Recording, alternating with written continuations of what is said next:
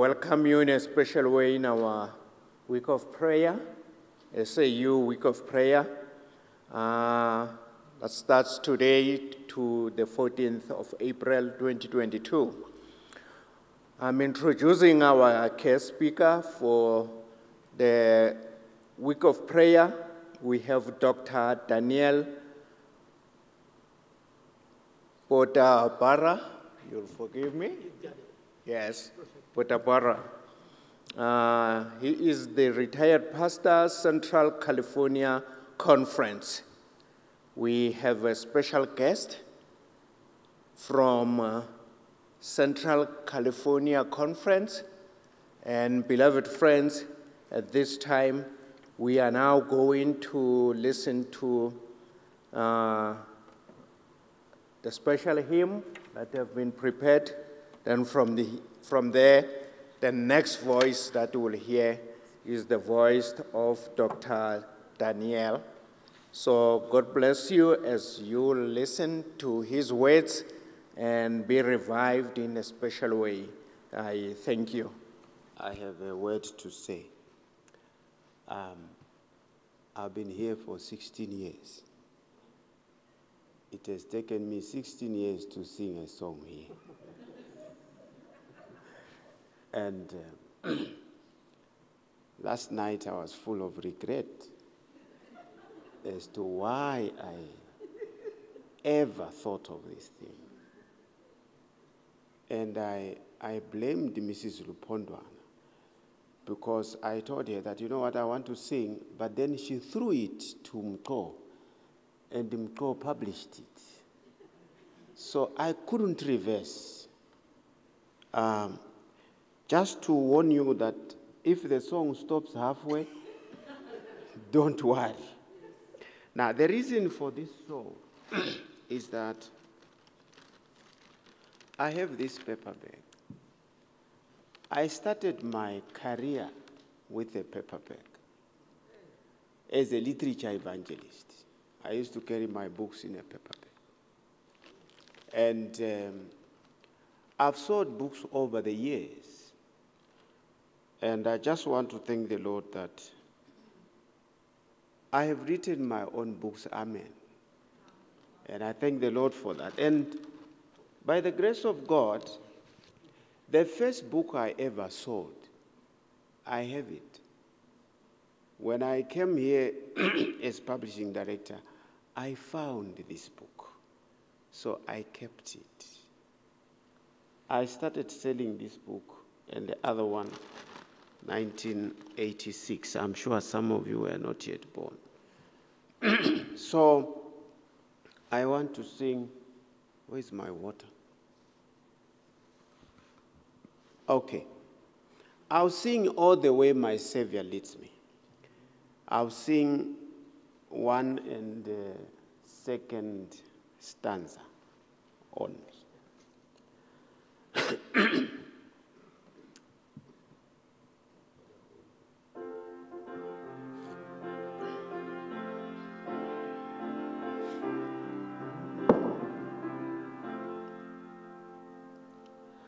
All the way my Savior leads me, whatever to us beside, cannot doubt his tender mercy, who through life has been my guide.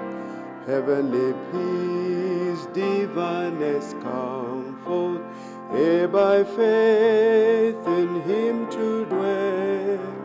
For I know whatever before me, Jesus doeth all things well. For I know whatever before me, Jesus doeth all things well.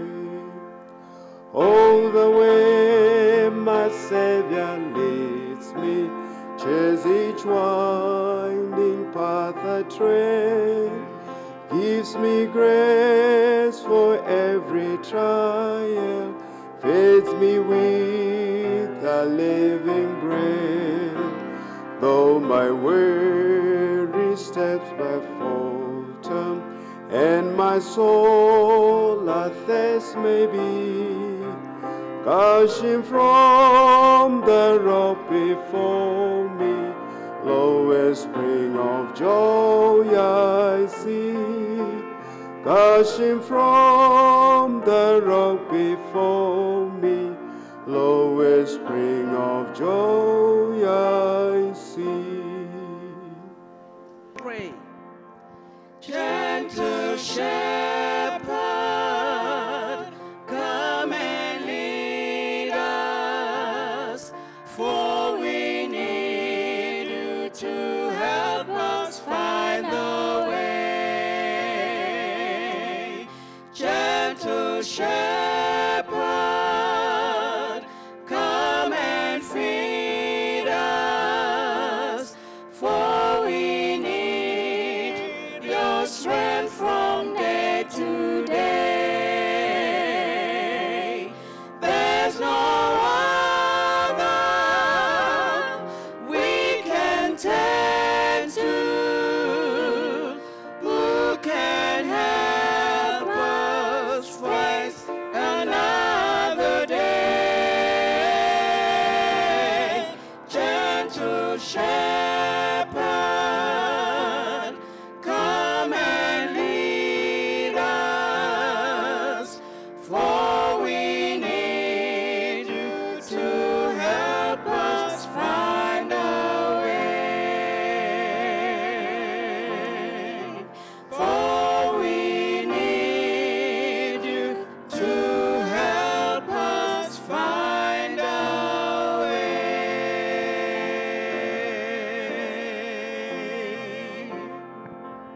It's my hope and prayer that for the next few days, we can actually come closer to Jesus, our Savior, our Shepherd, as we try to learn more about Him.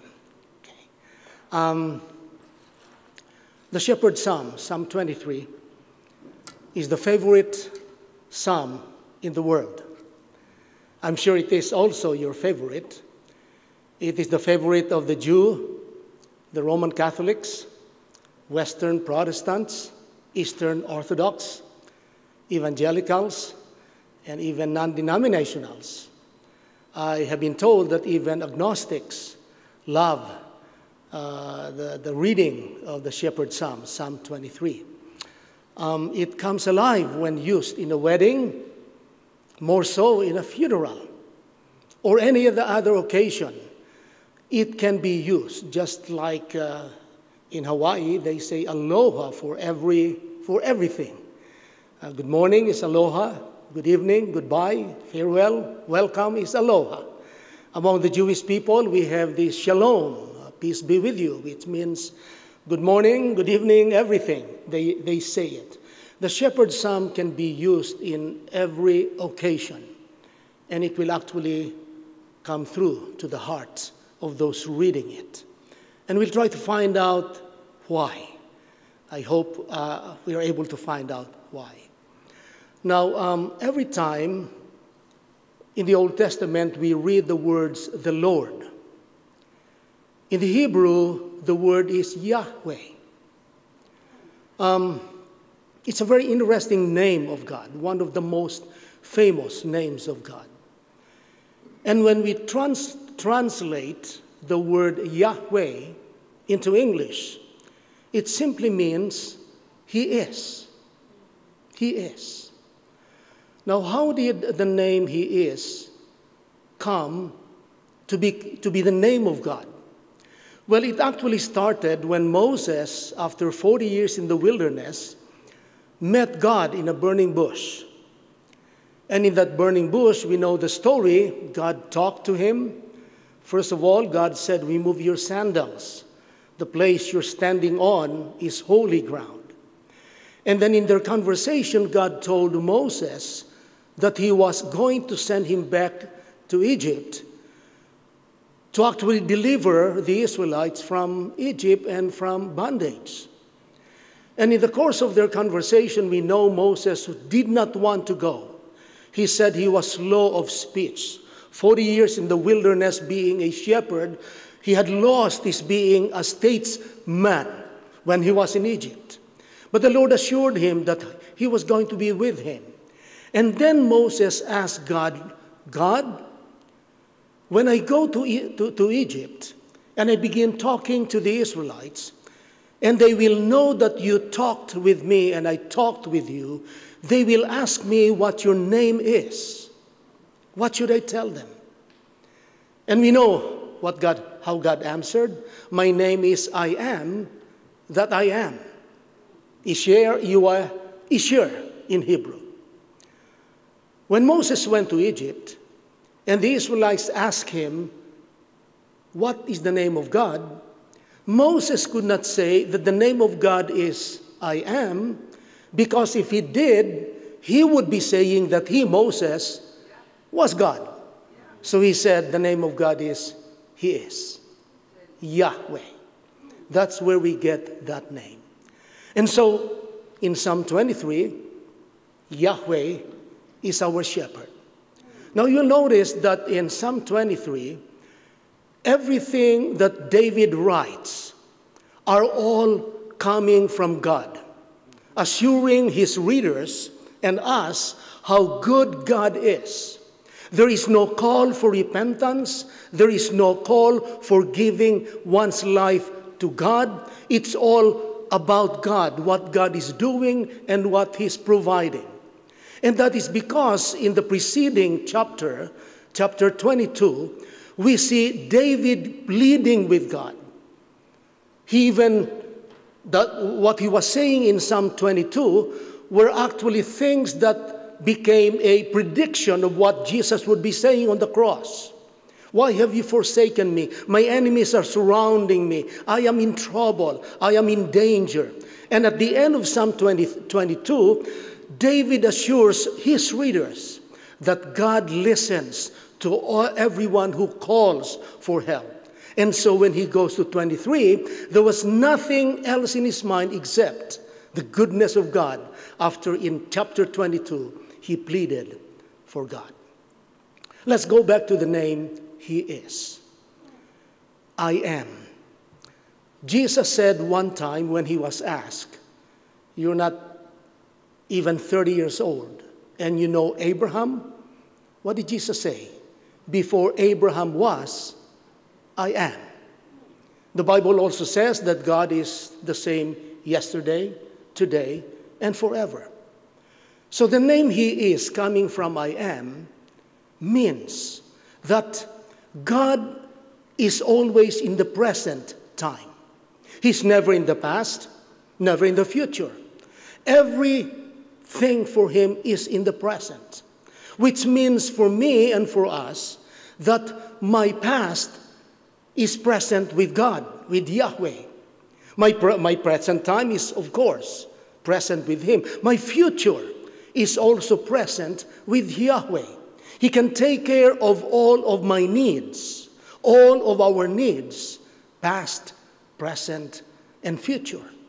We live in time, but God does not. Albert Einstein, in his theory of relativity, said that if anyone can be in a spaceship and travel at the speed of light, 186,000 miles per second, once he reaches that speed, all of that person's time is compressed into the now. His past will become now for him. His present, his future becomes now for him. Now, of course, no human being can do that, because according to geologists, once you approach the speed of light, matter grows out in geometric proportion until infinity. And so no human being can do that.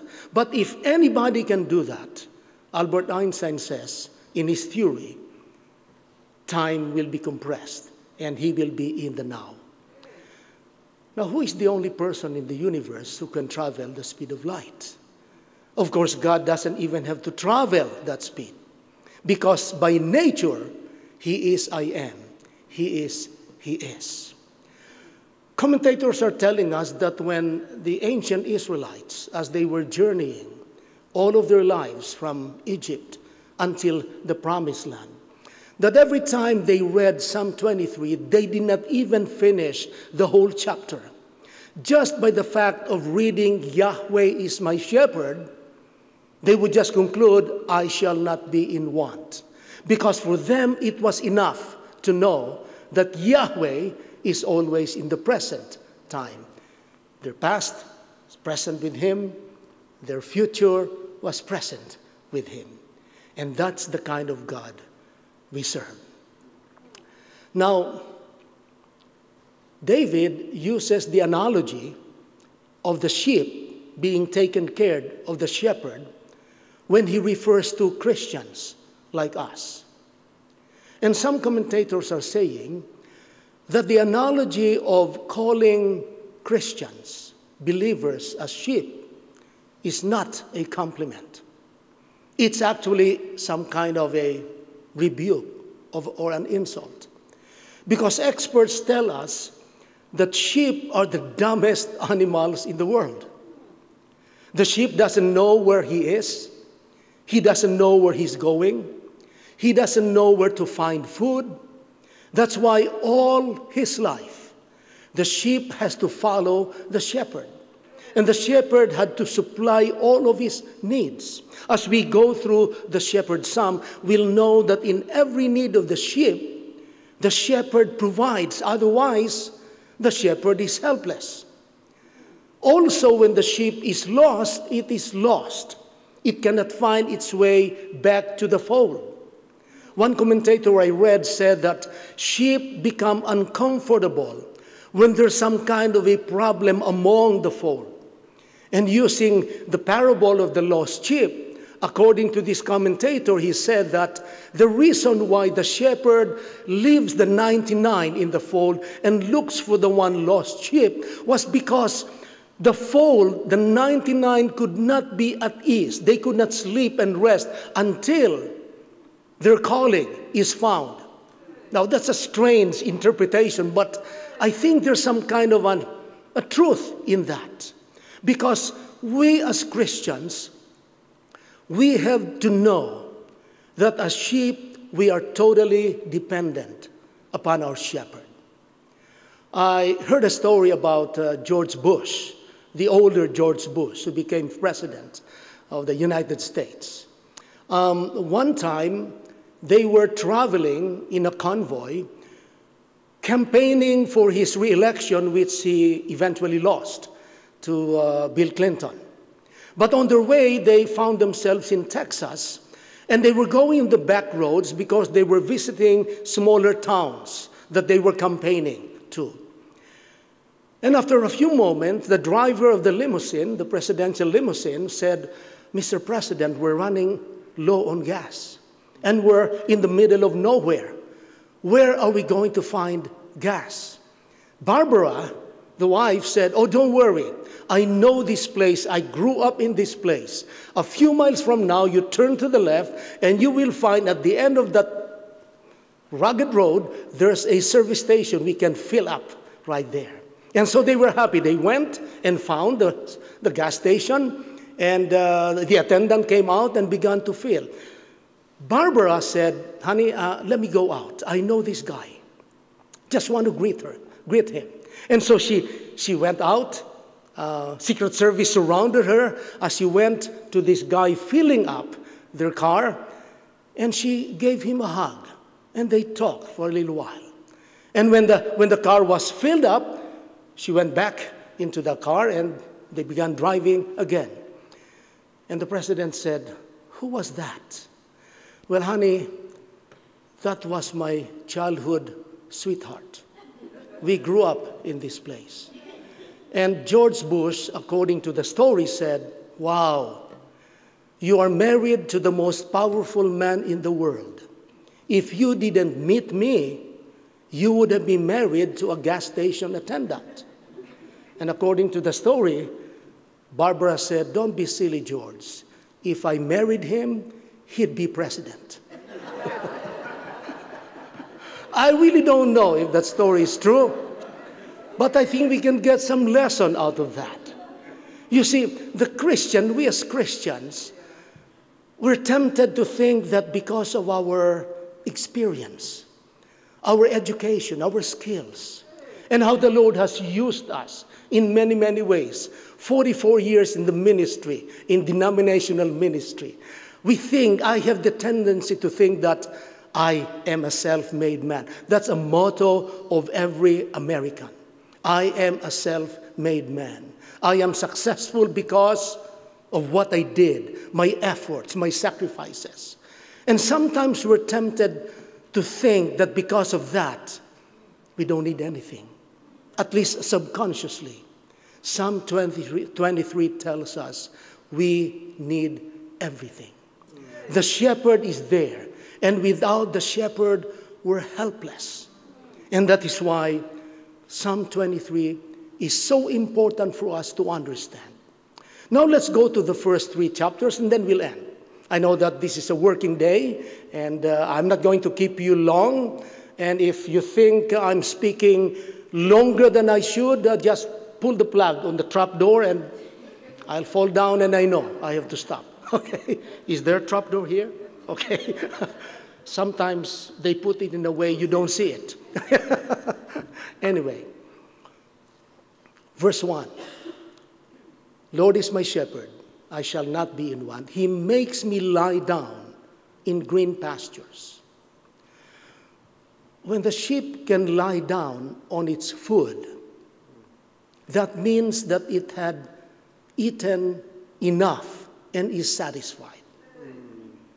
Lying down on green, and this is not dried pasture, green, fresh pasture means it had eaten to its content, and therefore it can take a nap. And I don't know with you, but for me, the best way to take a nap is not before meals, but after meals, right? Usually after lunch. Best way to take a nap. And when the sheep can lie down on its food, it has abundance of food. The sheep needed that. The shepherds provided. And using that analogy for us Christians, there's always enough food for us. Matthew chapter 4 verse 4 says, when Jesus was being tempted by the devil, turn these stones into bread. You've been hungry for 40 days. Jesus said, it is written, man shall not live by bread alone, but by every word that comes out of the mouth of God. And so when we go further from Psalm 23 to Psalm 37 verse 25, David said, I was young and now I'm old, but I have never seen the righteous forsaken, nor his children begging bread. You know, personally, I can truly relate to those words. I was young, and now I don't want to say it. I'm older, retired. I've never seen the righteous forsaken, nor his children begging bread. He makes me lie down in green pastures. And then he leads me beside still waters. People who know sheep, they tell us that sheep hate turbulent, noisy waters. It needs to be in still, quiet waters. Because especially when the sheep has actually have more or all of these fleas that it has, and if it goes into turbulent waters, it can actually get caught up by the current, and it can drown. Because the fleas will actually absorb all the water, and the sheep will drown. It cannot swim anymore. So it loves still, quiet waters. Shepherd brings it there. The analogy for us Christians is that the Lord provides for us the living water that we need every day. If the sheep needed still waters, quiet waters to drink and to bathe in, we Christians can enjoy Jesus, the water of life, that He provides for all of us so that we can never be thirsty. In the story of Jesus talking to the Samaritan woman by Jacob's well, we know the story. After Jesus talked, or they stopped right there, because they were all hungry. The disciples and Jesus were hungry. And Jesus stayed by the well, and they went to the town to get some more food. The Samaritan woman comes and converses with Jesus. Interesting conversation. And then, when the woman went back to town to tell everyone in town about the Messiah that she has finally found out, the disciples came, offered Jesus food, and what did Jesus say? Not hungry. I'm not hungry. And they were saying, did anybody give him food while we were away? He was hungry before we went to town. And Jesus said, my food is to do the will of the one who sent me. When we do the will of the one who sends us, when we do the will of Yahweh the shepherd, we won't even feel hungry for physical food. Of course, we have to eat eventually. But the Lord provides water of life. And then the Lord says, and David says, he restores my soul. The three most basic needs of human beings physically: food, water, and rest. When all of these three are put together in a balanced way, there is the potential for good health. And in a Christian way, we need to understand that we also need the rest from the Lord. How does the Lord take care or give us rest? I'd like to spend a few minutes in trying to deal with that. And then we'll go to the last point of our topic for today. When I said earlier that Yahweh takes care of all of our needs, past, present, and future, we ask, what about the past? The past is past. Let bygones be bygones. Are there needs that we have in the past that need to be taken care of? I praise the Lord if all of us can say none. The past is past. But we know every day, just listening to the news, especially from the country I came from, that there are many people who are so troubled at the present time. Not because they're not intelligent, not because they are not able to do things with their own knowledge, not because they're not smart enough, but just because something happened to them in the past that keeps bothering them. Now we know about child abuse, children who've been abused when they were children, people who had made wrong choices when they were younger, and the guilt of what they did continues to haunt them. And when they could not handle it, when they don't get the help that they need, they snap.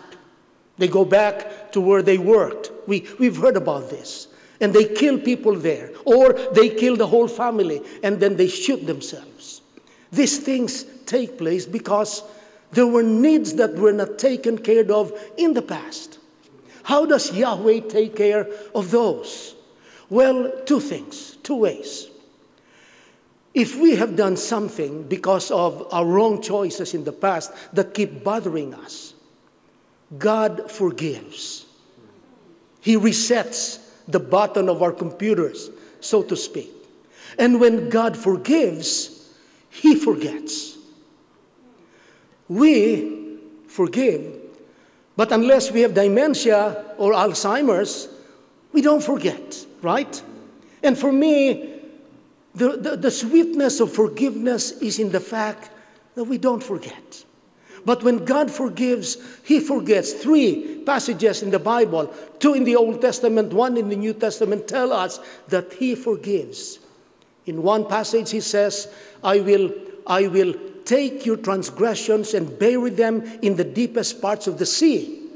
In another passage He says, as far as the east is from the west, so far has He removed my transgressions from us. And in Hebrews chapter 8, He says, I will forgive their sins and remember them no more. You know, in 1 John 1:9 is a very important passage for me. Because there are some people who confess their sins and still feel that they could not be forgiven. 1 John 1:9 says, if we confess our sins, He is faithful and just to forgive us our sins and to cleanse us from all unrighteousness. The assurance and guarantee of our forgiveness is not in how we feel. It's not in our minds. It is in God's faithfulness and justice. If we can just depend on that and leave everything to God, no matter how we feel, then we can know that we're forgiven. Now, secondly, if what happened to us in the past were done by other people, in some cases we know that children who've been abused were abused by relatives, in some cases even a parent, then as Christians we should know that we should forgive. Why should we forgive? It is because we had been forgiven much. The parable of the unforgiving servant tells us that this servant, he was a chief servant who owed the master a lot of money, was forgiven. But when another servant, a younger servant who owed him very few money, wanted to be forgiven, he would not forgive. So we should forgive because we have been forgiven much. And we can elaborate on that. That's another sermon, but I think it's just enough for us to know now. And secondly, when we forgive, we are the very first ones who benefit from the forgiveness. All the bitterness and the grudge that we keep, while we keep going back to the time when somebody abused us, they will all be gone when we forgive. Psychologists tell us that there's lots of benefits. We don't have time to look at each one of them. Low blood pressure, higher immune system when we forgive. And those psychologists who say that are not necessarily Christians. And so that's how Yahweh provides for us rest.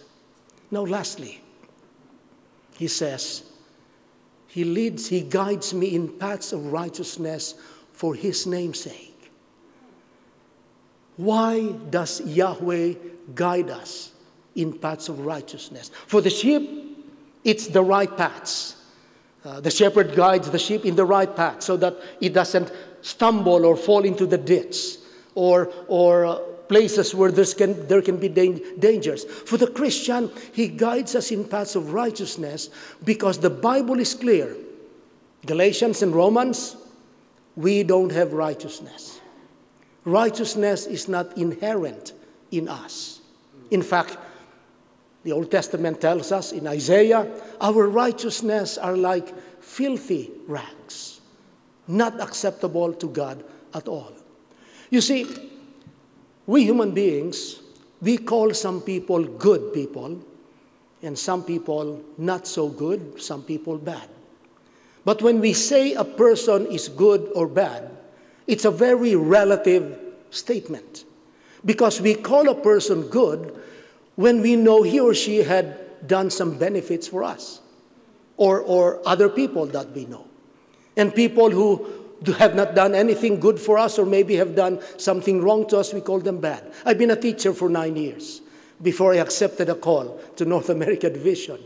And some students called me a good teacher.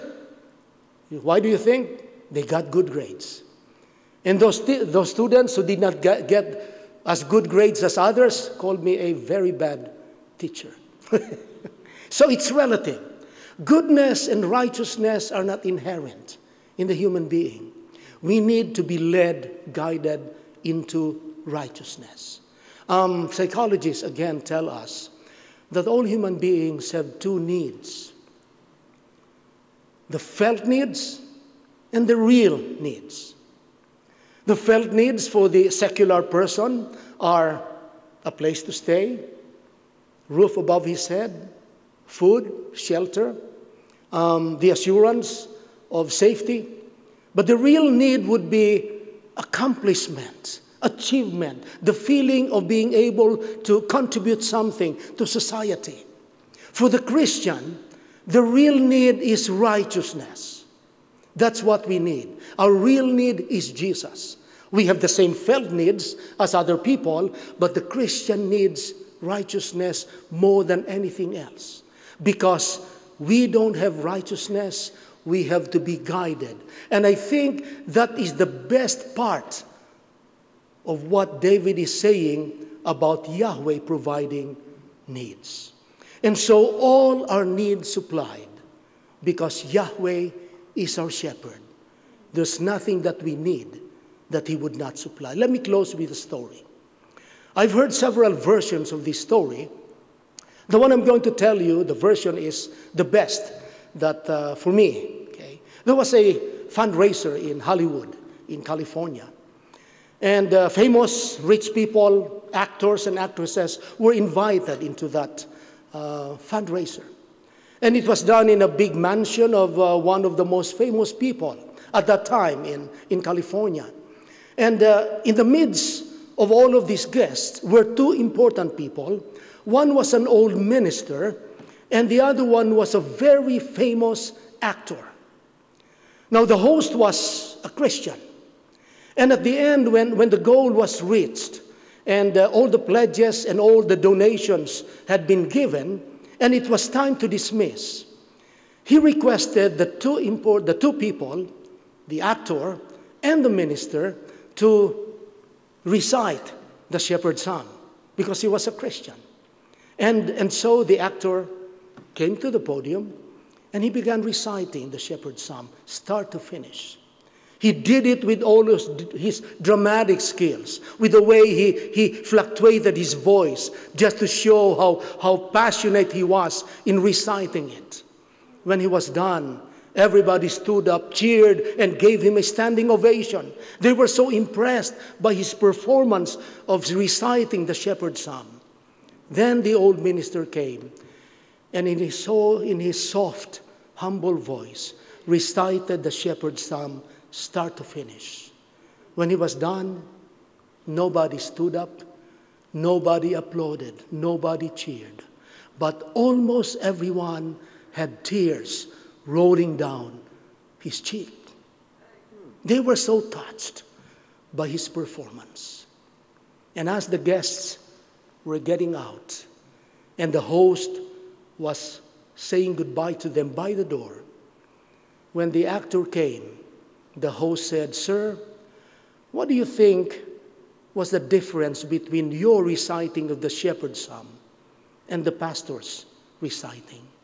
And the actor got it right. He said, "I know the Shepherd's Psalm. He knows the shepherd."